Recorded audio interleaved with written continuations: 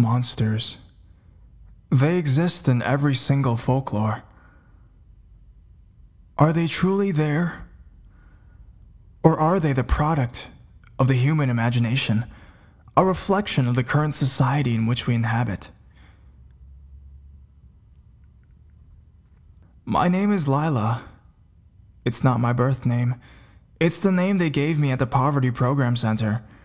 My birth name, I would rather not remember. I am a senior analyst at a major bank. I make between 70 to 80K a year. I have a wonderful husband and 2 lovely daughters. And I live in the world's 27th richest city, New York, in the most powerful country in the world, the United States of America. In such a circumstance, what the hell do I know about monsters? As I looked out the window of the densely populated street, I remembered a story of when I was 14. That was the time I met monsters. I used to live in the Philippines, in Lanao de Sur, the poorest part of the country. The poverty rate there was 68.9%. My family, of course, was part of that statistic. You would see monsters everywhere we go. The human horrors of rape, murder, crime at every corner. My dad was an abusive man. He worked as a coal miner, so he couldn't hear very well. Aside from working, what he loved to do most was to drink. And after he was drunk, he would just lay around the house, and if we were lucky, he would go to sleep and leave us alone. My mom worked 2 jobs, one in the day and one at night. She would come home from an 18-hour shift, and as the eldest daughter in the family, I would have all the housework done so she could comfortably go to sleep. Life was hard, but there was hope. I saw a light in the distance. It seemed to be within my reach. One day, my cousin, I will not mention her name, dragged me out. This cousin of mine was courageous, to say the least. She dared to do anything, really. She was obsessed by the supernatural and ghosts and legends and stuff like that. And with regard to the recent people who have been disappearing from our village, she believed it had to do with the Manananggal. The Manananggal was a mythical creature of Philippine legend. Having the body of a hideous female creature, the being was rumored to be able to detach the upper torso of its body, sprouting wings and flying like a bat. It is said to prey on sleeping people, pregnant women, draining people's blood and sucking the life out of fetuses. A all-in-all horrific monstrosity. My cousin had heard that the place of disappearance was out in a nearby waterfall. The afternoon was a hot one, and originally being told we were going swimming in a nearby lake, she tricked me into venturing out with her there. After we had enjoyed our late afternoon swim, the sky had already begun to fade. It was getting dark, and despite finishing all of my chores, I needed to get home. The Philippines didn't treat us kids very well, especially in the dark after hours. Kids would disappear and never be seen again, sold off as slaves or end up captive in some sick, twisted basement. So we were always advised, especially as girls, to stay indoors after the lights went out. "Let's go," I said. "We have to get home. Just follow me. I have a feeling about this." My cousin was absolutely determined it was the Manananggal. She walked deeper into the forest. She was going to find her. This was the area where the bodies of 2 young girls were found, and many were reported to be missing.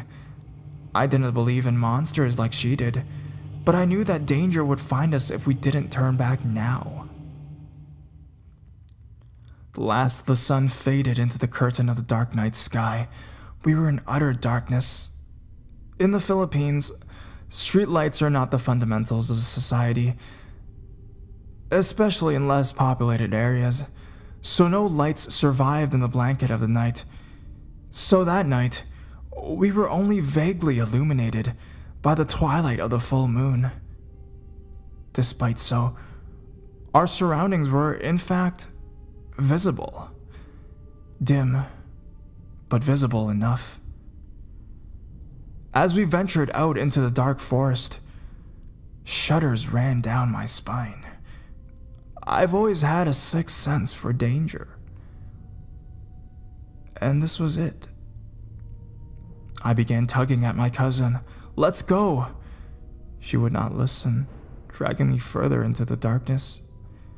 As we walked further and further, the shadows became intertwined with the light into an illumination of purple-grayish tint. Shapes of trees became more menacing, and the perception of time and distance began to get distorted.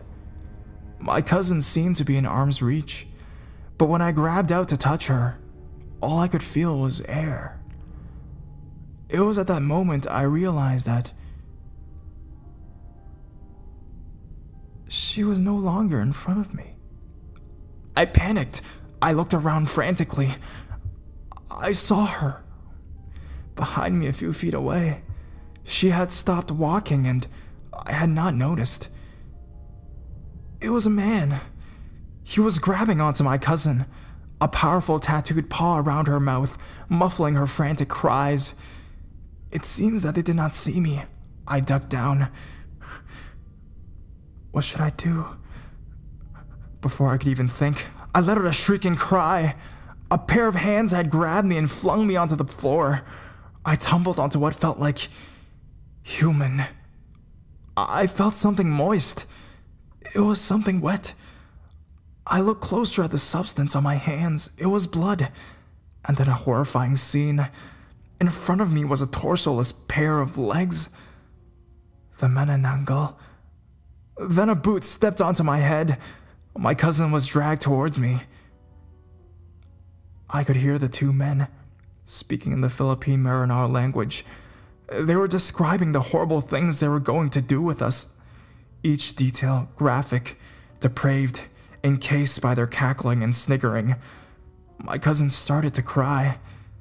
And then we all heard it.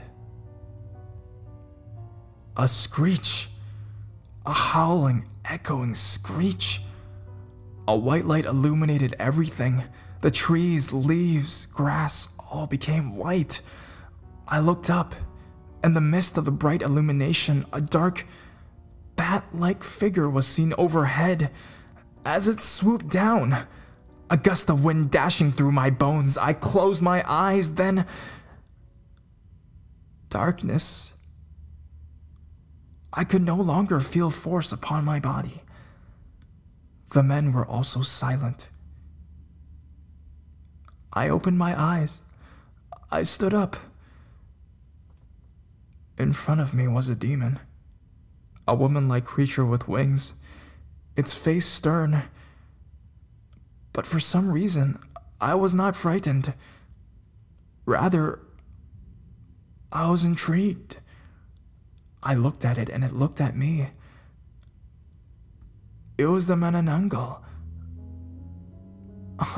I've never believed in monsters, but what can I say now?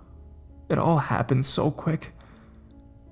But I'll never forget the gaze of its eyes. It seemed to be talking to me, conveying a message. It was the faintest of messages, a sound less audible than even a distant whisper. But somehow I could hear it say, "Leave. Hurry." Then it took off. Into the sky. I looked around. The men were nowhere to be found. My cousin was crouched in a corner, crying. My once brave cousin was now quivering in fear. I walked over to her. "Isn't this what you wanted to see? Did you see her?" She nodded her head frantically in acknowledgement. I picked her up and we went home. We reported the incident to the local authorities. Apparently, they managed to find the corpses of 2 men in that forest. The men were very uniquely murdered.